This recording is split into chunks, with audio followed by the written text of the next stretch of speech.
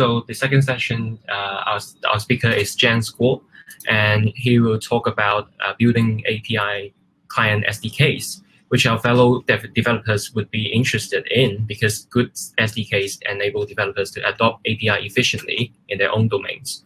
And so, yeah. I think, yeah, Jenks is joining now. Yeah. Hi, Jackie. Hey. Great. So, yeah. Introduction. Yeah. So I think we're all set now. So I will pass the time to Jenks to talk about building API client SDKs. So lovely. After Daniel's talk, I think I'll start to look at Twitter feeds for bird watching right after this talk. Yeah. All right. My name is Jenks. I'm a developer evangelist from Xero. At Xero, we make beautiful cloud accounting softwares. Accounting is a boring topic. And when you combine it with IT, let's be honest, it quite frankly gets a bit dry. But Xero had done a good job in making products that are loved by businesses, and it's extremely fun to work in it as well. Over the last few years of my career, I have worked for 2 technology platform companies that interface with hundreds of integration partners. And that means many, many developers. Improving the developer experience is at the core of what I do, and it is where my passion is. I love delighting developers. I always use the opportunity to gather feedback from our developer and our app partners on how they can build the integration faster and better way, but also in the process with delightful experiences. In the last calendar year, I had 250 of those meetings, more or less. So I have something to say about what developers expect when they're building integrations. I have maintained a successful client SDK project in more than 1 programming languages. These packages are used by thousands of developers. They're also open source, so they can be contributed to from our developer community. So I have something to say about why you should build a client SDK to delight your developers and what it takes to build a good client SDK. As I said before, I work for Xero. Xero makes beautiful accounting softwares for more than 2 million businesses around the world now. Xero realized early on that just making beautiful software is not good enough. To be innovative and truly solve users' problems fast, you need to transform the software into a platform business where partnership can be formed with financial services providers and other SaaS companies like ours. So building the API platform really is an important task because it is a driving force behind building up the business ecosystem. My job as a developer evangelist is to be the human faces of our API platform and evangelize the Xero API to all over the world. The ecosystem is quite busy. We have more than 200 financial services providers partnering with us, and we have more than 800 certified app partners in our app marketplace. We have 11 API sets that translates to about 100 endpoints. The API gateway, as a consequence, gets pretty busy every month. We have 800 million public API calls per month, and we send out 2.5 million webhooks. We now have more than 50,000 users of our developer tools. Improving the developer experience is something my team really cares about. And a very large part of it is to maintain a set of good SDKs. They're very vital to how developers experience our APIs. This talk is for developers and software platforms who want to build client SDK software development kits or SDKs, or at least thinking of doing so if you don't already have one. If you're working on technology platforms that offers public API, it is inevitable that you'll get requests from your developers to build API SDKs to help them with consuming the API easier. What you will learn here will help you to set up your SDK project for success. I'll cover the value of the SDKs, how to build them, who to build them, what client SDKs are composed of, and the different methods of building them, and how to grow it and scale it after you have built them. Also, a few nice things to have. Has anyone seen a major developer platform and go on the top portal and do not see a SDK or SDKs? The chances are slim.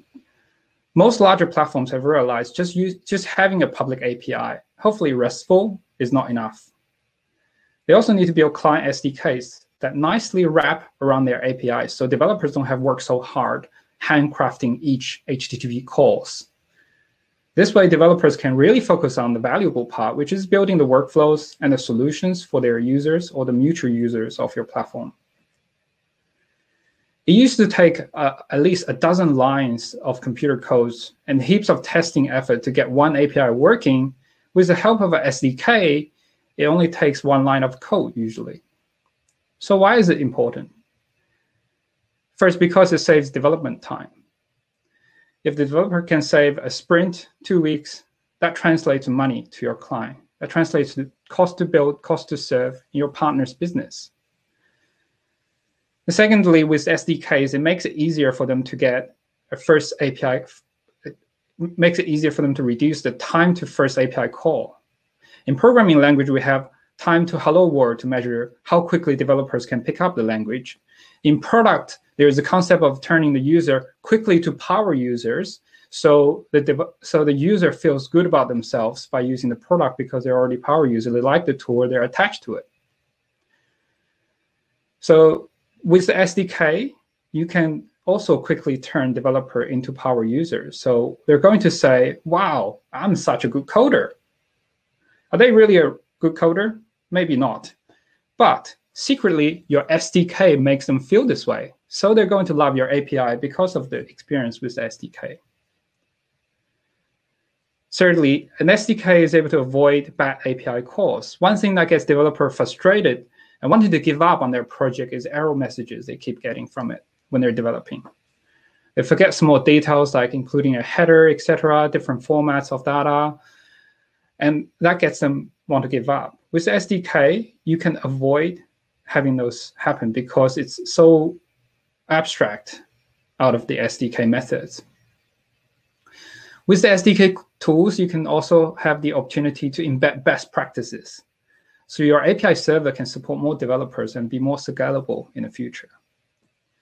With the help of the SDK, API platforms can delight developers and win the hearts of developers. To many developers, your SDK is your API, because to most developers, the SDK is the only thing they use to interact with your API. Having the SDK built by you means you have control over developers' experience and is able to improve on it. I've been involved in my company's .NET SDK project for a while. We constantly monitor SDK's feedback from the community. We get it in our support queue as well. We monitor issues on GitHub repo. And what we find is quite interesting. There's a few patterns here. The issues raised on GitHub, sometimes they're not about the SDKs themselves. Developer raise issues about APIs in general over there. Why are they getting confused? And that is because to some developers, SDK is the API. The developer judges the maturity of the platform by the quality of SDKs they make. And they might decide whether or not to invest time in this project based on the fact whether you have a good SDK supported by a lot of developers. And developers recommend platforms to their management. For example, their boss told them to build to, say, a CRM platform or Xero. But they're going to take a look whether SDK clients are available so they can do the job easily. And they usually come back with the estimate of time. It takes 2 sprints, 3 sprints, whatever. But their boss might make business decisions based on those things. In some cases, I've seen that not having SDK can be a deal breaker in some partnerships. So you can see how important it is to provide a good SDK and do it properly. It is more clear that there is a real business value behind building the SDK. In finance, it's important to KYC, know your customer before you do business with them. Well, before you build an SDK, before you embark on the journey of improving the developer experience through tooling, I believe you need to KYD, which is know your developer. The best sponsor is always coming from your current developers and your partners. There are a few good questions to ask before you build. What programming language should I build for? What programming language are your developers using? What frameworks should I build examples for? if you don't know, take a look at your recent API logs. You might be able to find some hints from the HTTP header they're sending to you. Some libraries will like to expose it in a user agent. That might give it away. Are front-end modules really needed for developers to render UI? It really depends on whether you want to control the experience on the third party's front end. How efficient do your SDKs need to be? Do they need to be a really high production level, or they're okay? If there are CRM systems syncing contacts, the data sync is probably not needed to be in real time. Sometimes a daily sync will suffice. But if you're a trading platform, and a lot of people are counting on your SDKs to interact with your APIs to make deals happen, then speed is quite important. Should there be a mobile app? Do you have any developers using mobile apps? Maybe that would delight them a lot. I know plenty of CTOs, good CTOs, who are in the business of building platform businesses. They always keep a few good external developers they know next to them very closely, and they will actually call them for quick opinion when they're trying to decide on things about API or the future of their APIs. Call or arrange a meeting with 6 or 8 of them. You'll get a pretty good idea of what kind of SDKs your developers really need. At the start of the SDK project, you don't have the infrastructure for data collection, get those real-time feedback. One-on-one interviews is a good way to go. A finely crafted HTTP client. Let's take a look at what's in the anatomy of API SDK. What are they composed of? At the center of it, if you look at the red part, there's a finely crafted HTTP client, which is in charge of sending the raw HTTP calls. In here, things like base URL, HTTP header, security mechanism are configured globally for the whole SDK. Looking at the example underneath HTTP client line, in most languages, it looks something like this. So client.post async, and then the endpoint, also the JSON body. That's what HTTP client does. The API client wraps around the HTTP client. It is loaded with heaps of helper method. That does precisely what the developer needed to do, which is configuring it, setting things like applying filters, making sure the headers are in there, URL parameters are set properly, serialization of API objects when you receive them, deserialization when you're sending them, actually deserialization in the responses and serialization in sending them. It should also be loaded with lots of operations that simplifies procedures. For example, for a CRM system, it can be as simple as API client dot create contact, and then you shove in a contact object in language.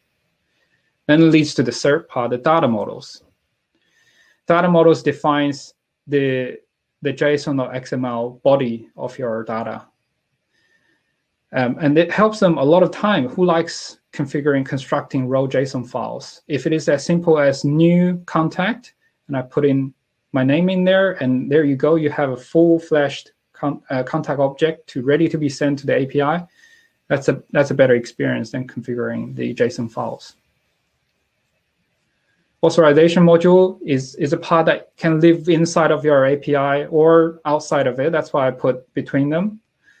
In most API platforms, you probably have some security means in measure. So developers need to interface your authentication authorization framework, for example, OAuth 1 or OAuth 2. They don't have to reinvent wheel. They don't have to find I know there are a lot of OAuth 2 libraries out there, but they also need to configure it. What if you give them a way to easy to interact with your authentication framework? So it's as easy as configuring the client ID and secret and do client build login URL, which is often the first step of OAuth 2 authentication for third-party software to authorize get authorization from the user to act on behalf of them. So have a think about that. How do we build SDK? How do we approach the projects? Do we hire devs to build one by one, or is there a smarter way to do it? So on to the next thing, how do we build it? At Xero, we used to build handcrafted SDKs like crafting microbrewer, crafting beer.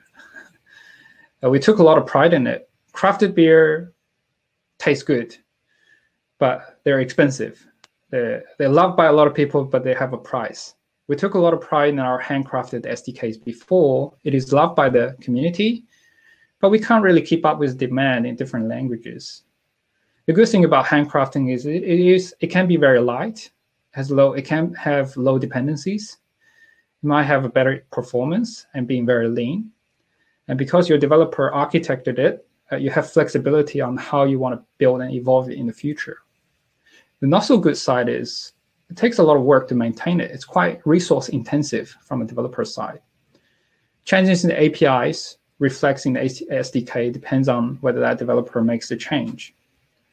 Usually one developer can only develop for one SDK because specialization in that language. So if you have plenty of dev resources in all different languages, then it is a way to go. You kill it on the developer experience. But if you're running a tight shop like us, in most cases, API team don't get a lot of budget. So for that, you will need to be cautious on throwing development resources into it. I've been in IT for a few years. I used to work on the enterprise system with SOAP API and XMLs. In SOAP, not that we're dealing with any dirty data there, hashtag developer dad jokes. We have something called a WSDL, which stands for Web Services Description Language. This is typically a detailed description of what the API models are and the methods. So on the client side, they can just take it, spin up all of the methods as they need. It works for .NET, Java, in any language. In this day and age, RESTful API really took over the world. And a convenient feature like WSDL is missing until the birth of Open API specification, aka Swagger. Open API specification provides functionalities similar to WSDL, combined with, it's a lot more powerful than that. And then it's combined with Open API generator and the templates. With that, you're able to create SDKs automatically and programmatically in all languages. This provides a scalable way of creating and supporting SDKs instead of handcrafting every single one of them. Where I work, one of us can support development work for 2 or 3 SDKs in different languages because of the power of Open API specification and the code generation we have. To expand the graph on the right a little bit, you can actually bake in Swagger Open API specification right in your API server codes. So it generates automatically the Open API specification in YAML or JSON. You can also have a spec maintainer, so someone who's in charge of writing the description of the API. Once it's written, API spec becomes a single source of truth for your API. It is your Bible. And it is then fed into the code generator. You can build CI pipelines with this, so it's fully automated, but make sure you have enough unit test cases so you know what the machines are doing and trust the machine. And then you have SDK developers, not just to build, not to build the SDKs themselves, but maintain the templates they use to generate those SDKs in different languages. To the far right, you can also have a document generator that has the ability to document your API and also create sample codes automatically for your API sets. So for example, Ruby needs to define variables like this, and the method should be used like this. And for the C#, it's a different one. That could potentially be your external-facing API documentation and SDK documentation. So it's an odyssey, not a drive-through. Having an SDK is a long project. SDKs can never be perfect. As long as developers start to use them, they will encounter issues in their own implementation. You'll constantly get feature requests, get issues raised by developers, and you need to make constant improvement. So it is important to budget some time and resources to keep building it and continuously receive feedback and improve the SDK. Your developers will tell you what to do. If you intend to run your own SDK project as an open source software project and leverage the community support to make it better instead of putting a lot of resources in it, it does take some skills and knowledge to make them successful too. I have another talk running on tips on running a successful open source software. Onto the fancy thing. So SDK is a perfect place to build best practices around how you want developers use your APIs. You can build in things like a retry, automatic retries into your SDK. So when mistakes happen, that SDK takes care of the role of retrying an API call. You can build in a rate limiter, throttle the APIs on the SDK level, on the client level, so developers don't have to build their own queue and throttle it. It's a lot of engineering work to do that. We have API limit, and that API limit was 60 calls per 60 rolling second. And it turns out that one of our API had a 1 second delay between calls. That worked fairly well for a lot of developers. And you can be fancy about it. You can build in automatic retry, circuit breaker pattern into it if you want, and save heaps of time of developers. You can build batching, so developers know how to use APIs efficiently by creating multiple objects with one single API call. You can also do paging and filtering, etc., to make the API a little bit smarter. The list goes on. There are all possible things you can build to your SDK. So to summarize, if you're building an ecosystem and a platform business and care about developer experience, you must delight the developer. So build an SDK. Before you build, get to know your developer, find out what they really need. And when you're building it, keep scalability in mind. Consider using open API specification and code generation to automate your pipeline. And remember, it is not a one-time commitment. Be sure to secure enough development resources to support the project in the long term. Thank you very much for having me. I believe I'll need to take some questions now, if there's any. Okay. So I have a question for you, Jenks. Can we actually charge for SDKs? To be honest, I've actually heard of this before. I think a lot of developers actually expect the SDK to be free. In fact, a lot of APIs are free these days. There's hardly any chargeable APIs. So because of this expectation, it is hard to charge for SDKs. If you do intend to charge SDKs, and I've seen that done before, make sure you really know what your partners want. Typically, it might be a big company asking for that. And you need to justify the value, right? If you can save a lot of development resources of that developer partner, then you justify that cost they're willing to pay. Maybe having a free version and a premium version that costs a little bit of money is a good idea. Okay, so I think we could have several more questions. Sure. Do you think, are there any drawbacks of auto-generated SDKs? As you mentioned, it has many benefits, like developers can just use the open API spec and generate the SDKs for their own, like the comfortable languages. But are there any drawbacks you see in like real life scenario? Yeah, I'll probably make it sound too easy. It has its drawbacks, and it's easier said than done. There's plenty of quirks in how the API generator and the templates gets between the template and the API generator and the specification. They interpret it slightly differently in different languages. So you get some errors, certain things that you can't do because of how it works. So it's quite difficult to get it right. There's another difficulty, which is the unit testing, where I'm trying to work on more on that these days.